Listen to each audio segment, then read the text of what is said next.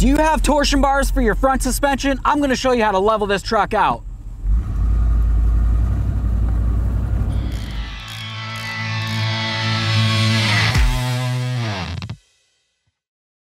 Hey friends, it's Len here from 1A Auto. So you've probably watched a lot of our videos that we have recently coming out on this truck. Something that I noticed while it's sitting in my studio is it seems like it has a lot of rake, meaning that it's leaning very far forward, just like this. It's good for a vehicle to have a little bit of rake. Generally, you want to have more pressure on those front wheels while you're driving down the road. That's going to help ensure that you stay stable, especially while you're steering or even stopping. But if you have too much rake like this one right here, you could potentially skid out if you're driving in a slippery circumstance such as maybe snow or ice or something the like. Without having enough pressure on these rear wheels because there's too much rake leaning towards the front, there isn't going to be enough pressure holding that wheel to the ground to give you traction. Now, why did I start off talking about rake in the beginning of this video, or the slant of the vehicle itself? The reason for that is because that's going to change when we make our adjustments to the front. There's a couple things that you want to think about before you start making adjustments though. If you like to tow things around with this, like maybe a nice heavy camper because you go away on the weekends, or maybe you're retired and you're constantly dragging around something heavy on the rear end, that's going to weigh it down a little bit. When it weighs down, it might potentially even out the vehicle overall. So you want to be very careful, because if you adjust the rake now without having all that weight on it that's almost always on there, you could potentially have an issue where the rear is sagging lower than the front, and that's very unsafe. But if you're the type of person that just likes to drive around in your pickup truck to go get ice creams or hang out with the family, and there isn't very much weight that's sitting in the back of this, typically it's not going to sag down. Maybe you're going out to the dump once in a while, you throw a little bit of trash in there, you might see it sag a little bit, but it's not going to be as much as if you were towing or hauling something heavy in the rear. If that's the case, generally you can get away with lifting up the front a little bit, making it look like it's almost even, but still down a little bit in the front, and you're going to be good to go. It's going to make it look a little bit better, in my opinion. It's something that a lot of people like to do. But like I said, this is a safety deal. You want to make sure that if you're going to be loading it up, you have it fully loaded and you know exactly where the sag's going to be in comparison to the front. If at any time you find that your suspension is completely level or even sitting lower in the rear than in the front, you might find that you have issues when it comes to braking or even steering. When you go to steer, especially going around a corner, if you were to hit a bump of some sort, the front end might potentially lift up off the ground a little bit and you might lose some traction, which would be very unsafe. A couple of ways to see exactly how much rake you have is to either use a level like this coming across the bed, assuming that your bed's nice and straight like this one right here. You can tell that this is definitely sitting up much higher in the rear than it is in the front. Like I said, it's common for it to sit a little bit lower in the front than it is in the rear, but this is an extreme case. Also, you can use a tape measure. Everybody's got one of these. If your tires are pretty much at the same tread wear, you can just pretty much go from the tire itself and up to where the wheel well is. You can take a measurement of that. Check on all four corners, write down those measurements, and that'll pretty much give you an idea of what your rake's at. Now that we wrapped up talking about the rake of the vehicle, we're going to talk about how to make our adjustments with those torsion bars. I want to show you exactly what torsion bars are, but first of all, I want to get the front wheels up off the ground so we can make our adjustments. For me personally, I have a lift, so all four wheels are going to be leaving the ground, but when you do this, make sure you do it from the frame so the suspension can hang. Now, what and where is your torsion bar? You're also probably going to want to know how to even adjust it. Your torsion bar is going to go from almost in the center of your vehicle all the way up to your lower control arm. What's the purpose of your torsion bar suspension? It's going to essentially act as a shock absorber. So while you're driving down the road, if you were to hit a bump underneath this wheel right here, it's not going to feel like you're riding on 2x4s inside the passenger compartment.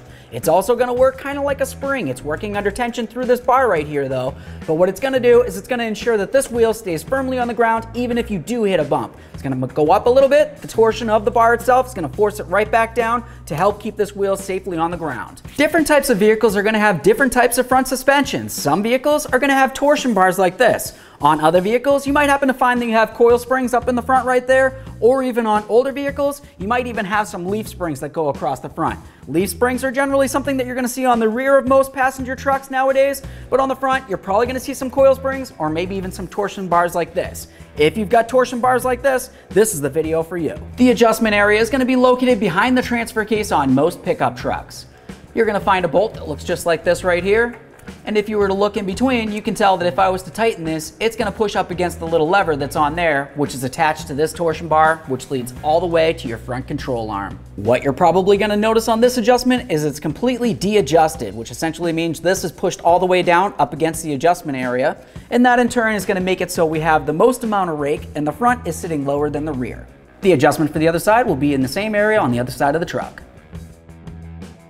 So we know what a torsion bar is, what it's supposed to do. Let's start making some adjustments. Now, typically you're gonna wanna make sure that you have both sides of the front of your vehicle sitting at the same exact level. You definitely don't want one side sitting up higher than the other. That's gonna cause an issue while you're driving down the road. So what you like to do is at least take that measurement ahead of time, know where you're at. If for some reason it seemed like you were sitting at 7 inches on one side and 7 1/4 on the other side, it's probably best to just go ahead and de-adjust this so this is all the way down up against this and start from the beginning. That's gonna be the best, so that way there you know exactly how many turns to turn each of these. For me personally, the measurement was perfect. It's pretty much de-adjusted on both of these already, so I already have a starting point. The next thing that we're gonna think about is how much we actually wanna bring the front up in comparison to the rear. Now in the rear on this, we were sitting at approximately 8 inches. On the front, we're sitting at approximately 7 inches. Now I don't wanna have 8 inches front and rear. Like I told you, I like to have a little bit of the rake leaning down towards the front. So I'm gonna try to get the front to approximately 7.5 inches. Now, when you're making adjustments on these, for each half of a turn you make, it's gonna bring up the front of the truck approximately 1/8 of an inch. So if I wanna go up 1/2 of an inch, that means I'm gonna go ahead and turn this 2 full rotations. 1,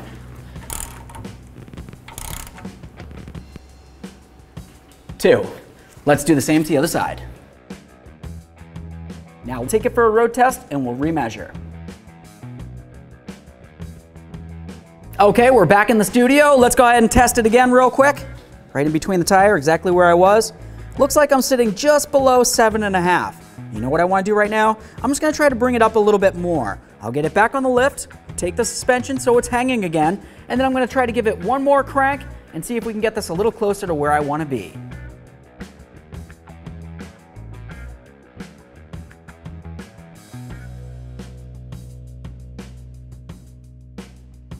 Okay, let's measure this one last time.